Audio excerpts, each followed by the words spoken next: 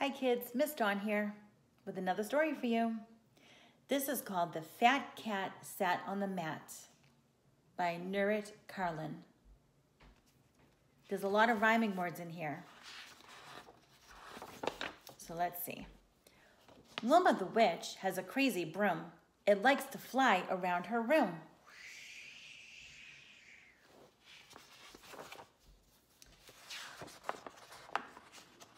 I skipped a page.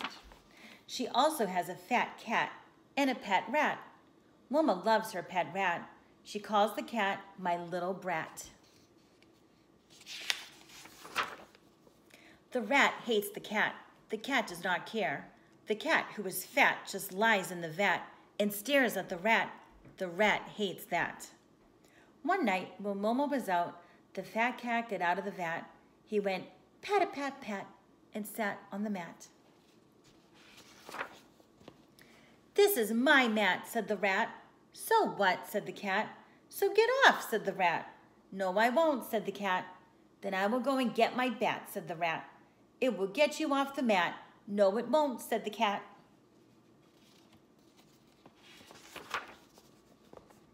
"This is the mat of the rat," said the bat. "So what?" said the cat. "So get off," said the bat. "No, I won't," said the cat. "Then I will go and get my hat," said the bat. "It will get you off that mat." "No, it won't," said the cat. "This is the mat of the rat," said the hat. "So what?" said the cat. "So get off," said the hat. "No, I won't," said the cat. "I am a cat and I am fat. No rat, no bat, no hat can move me. I shall sit on this mat for as long as I wish." "We shall see," said the hat. "Look what we have," said the hat. "Big deal, a dish," said the cat. "A dish, and what else?" asked the cat. A fish," said the cat. "A fish on a dish," said the hat. "For me?" asked the cat. "Yes, for you," said the hat. "Bring it closer," said the cat. "Come and get it," said the hat. "You think I am stupid," said the cat. "You want to get me off the mat. I won't get off, and that is that." Rat-a-tat-tat. Go rat-a-tat-tat. "What was that?" asked the bat. "I don't know," said the hat. Rat-a-tat-tat. "It sounds like a rat with a tat," said the cat. "It is not me," said the rat. "What is a tat?" asked the bat. "I don't know," said the hat. "Look, the broom!" cried the bat. What do you think's happening with the broom? The broom flew into the room. It zoomed over the mat, over the cat, over the hat and the bat and Wilma's pet rat. The fish flew off the dish.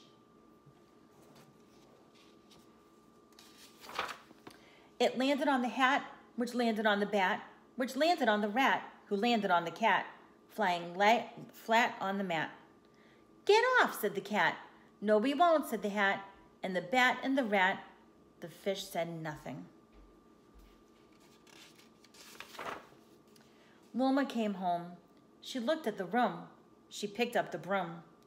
Then she asked, "Why is the fish out of the dish?" "Because of the cat," said the rat.